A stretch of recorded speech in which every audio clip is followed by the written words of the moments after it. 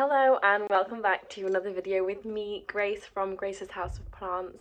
I hope you're okay and I hope you're looking forward to today's video. Today's video is all about international shipping, preparation, how to, what's best, tips, tricks, whatever I've learned in my 2 years of running an international plant business. Hopefully this gives you an insight into all the things you need to consider to make sure your plants survive the transit. I filmed this video live in practice doing an order which is going or was going to the US and has safely arrived. And this order included 3 different types of plants, all needing different conditions. So you're seeing as well the real deal, me working away in my Sunday doing my shipment in my kind of comfy outfit, so don't mind that. Before we start the video though, I do want to say a massive thank you for the support this channel has received. I'm not particularly regular in posting, but I do always put a lot of effort into the ones I do post, and I'm really grateful for the support. Only the other day I noticed that my first video reached 10,000 views, which I know maybe sounds small to lots of people, but for me this is a massive milestone, so thank you, and continue please messaging, commenting and reaching out if you have any questions or recommendations to what you'd like to see from this channel going forward.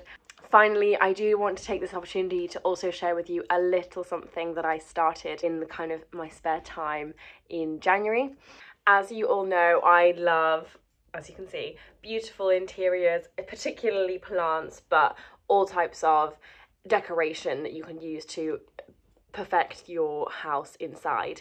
And I got really into making candles at the beginning of this year. So with these candles, I tried out lots of different molds and essentially found that one of the molds with the bubble cube was particularly pretty, but only when I got my paintbrush out and I hand painted them with plant vibes, plant inspired decoration. This candle has now become the bestseller on my small Etsy shop that I set up, which is incredible, and I'm really grateful, and I just love seeing people posting their photos of my plant inspired candle in their plant shelves or interiors. So if you are interested, I will put the link down below. Without further ado, let's get straight into the video, and most importantly, I hope you love the outfit I'm rocking in my comfy Sunday vibe.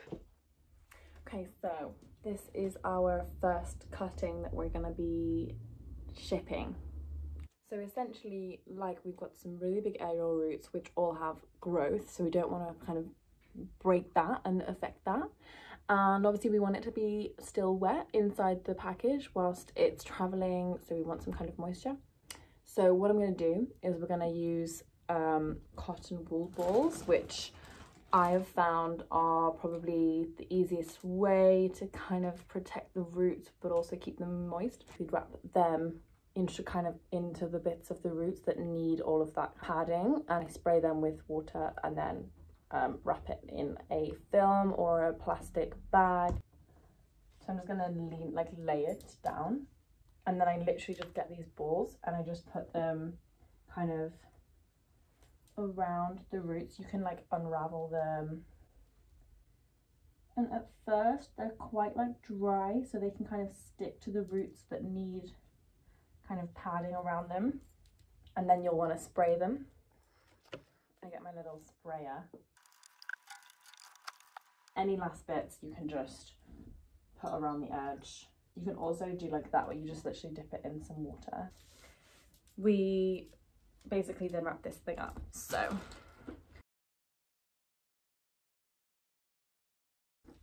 it looks kind of funny. Can you see? So this is wet and the roots are going to sit there and hopefully going to be okay. This is all wrapped in, but the stem is exposed still and is not going to sit with these wet cotton wool pieces and kind of rot. You can even dry it like. And then I'm just going to tape it. So, Monstera done. So, oops. You've got, it doesn't look amazing, like, I'm not going to lie, like, it doesn't look beautiful because it's like wrapped in cling film. Root just here is there. It's basically encapsulated in like moist cotton wool. But for this, I'm going to just wrap it in bubble wrap. I always ask my customers to reuse the bubble wrap because I don't like using it. If I can, I use cardboard bubble wrap, but it's not very protective, so I just use a tiny little bit. And I'm reusing this from a Christmas decoration delivery I made. It's not like a particularly neat wrap, it's literally just to kind of give an extra barrier. And then I'll put one of my little stickers on it. Done. And that fits really nicely, so I'll show you how I arrange them in the box, but I'll just put it in there for now. So the next cutting we're sending to this customer is actually this adorable philodendron white princess cutting. So you can see we've got 2 leaves and a new one coming, which is quite exciting. Roots are doing well here. We've got some little baby ones growing. So what I will do is a very, very similar process, but it will just be on a smaller scale. I've got my plastic wallet ready here, and I've got my cotton wool kind of thin thing, and I'm just literally going to spray it super lightly, not like wet soaking, and then we'll just literally, you just literally wrap the roots in it,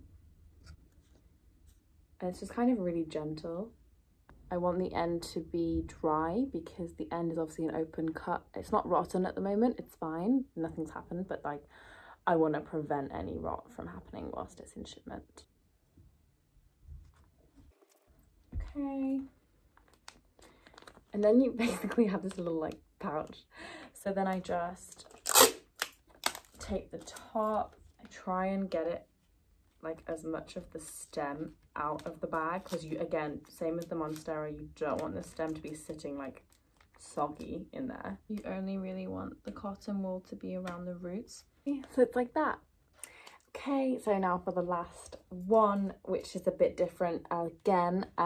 So I've got the variegated Maranta. This one's actually not that variegated. So we've got completely bare root. The variegation on this is like really minimal.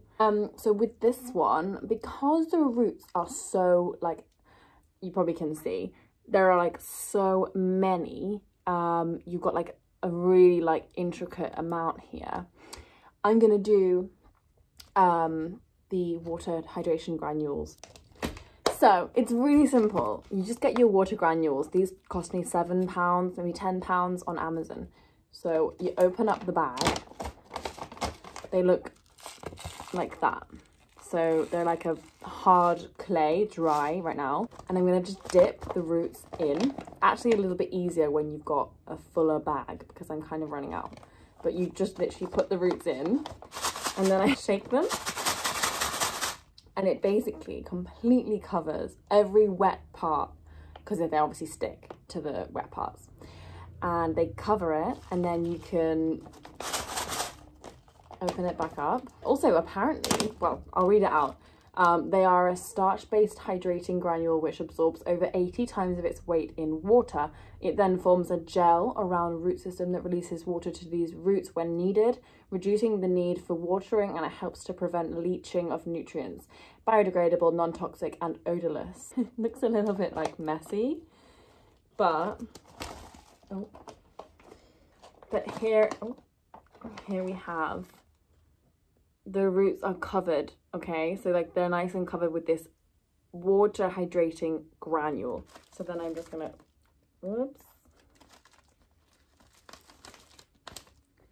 stick it in like that. So they're in, and you can still see like they're not obviously soiled, you know. And then I give them a spray like in the bag. So they're all ready, they've been like sprayed, and basically that is gonna stay wet for like up to like 3 months apparently, which is quite nice because it means that if it gets delayed in customs, which obviously I hate, but if it does, at least it's like got a chance of surviving. So I'm literally just gonna tape up the top like that. So the only thing I would say with this one is that if you are doing this, to let your customers know, because I have to write like, this is hydration granules, you just wash them off when they arrive, put them in, they're like biodegradable, so you just put them in the compost or in the garden, whatever you want. But basically that's something I want to tell my customers so that they're not like, what the hell is this? So yeah, that's that one. And that's it, done. So now I'm gonna prepare the box, get everything packed in, and I'll do a final show of how I pack them all together at the end. Okay, so I've arranged both the cuttings because there's actually was two that was ordered, so I only showed you one because they're both the same. I've taped everything down, and then I will just pack around these with bubble wrap and the cotton wool balls for like really fragile bits like these leaves. Tiny bit of bubble wrap, and then the rest I will try and all do as tissue paper because I prefer to use something you can recycle. So always trying to be a bit more sustainable. So yeah, okay, it's looking a bit messy, but honestly what we've done is it's just kind of packed around. So there's the leaves, there's the new leaf, they've got some nice cotton wool to kind of rest on, and then the bubble wrap kind of fills in these gaps. So it's kind of all fitting together like a puzzle. And then now what I will do is I'll put tissue paper over the top and then a thicker cardboard like this. And this is going to provide like an extra kind of support to keep it all down from the top. Okay, so it's all packed in there, and then I put a layer on top of this lovely tissue paper because I like to make it kind of presentable. I'll whack a sticker on. Then what I need to do is put the phytosanitary certificate on. So I'm just gonna put both pieces because I have to have all of it really clear on the top. Like it's literally like the first thing that they're gonna see if they're gonna open the box. The customs people, that is. And then I literally just close it up. I also give it a little like wiggle and I can hear that nothing's moving, so that's great. Check that everything's in there and it's good to go. So we're in, and you can't hear much movement, which is a good thing. I always write on the front live plant sticker, use my fragile tape. I also put the sender address really clear here, and then obviously when I do the declaration for my parcel force writing, I always write phytosanitary certificate is inside. All right, so I hope that was helpful for everybody. I don't know if there's maybe something I might have missed, but do let me know in the comments if there's something you'd like to know. But this is just my way of doing it, so it's just my opinion and based on my experience. So there you have it. I hope you loved that video. I hope it was helpful.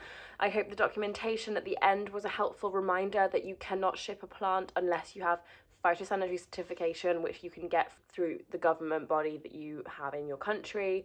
For the UK, it's pretty easy. If anyone's ever stuck with it, you can just reach out to me and I'm more than happy to help, because most importantly, you don't want to get your plant confiscated in customs. So get your documentation, pay the extra bit, it is worth it. Please let me know what you think of the video down below, and I hope you have a beautiful rest of your day.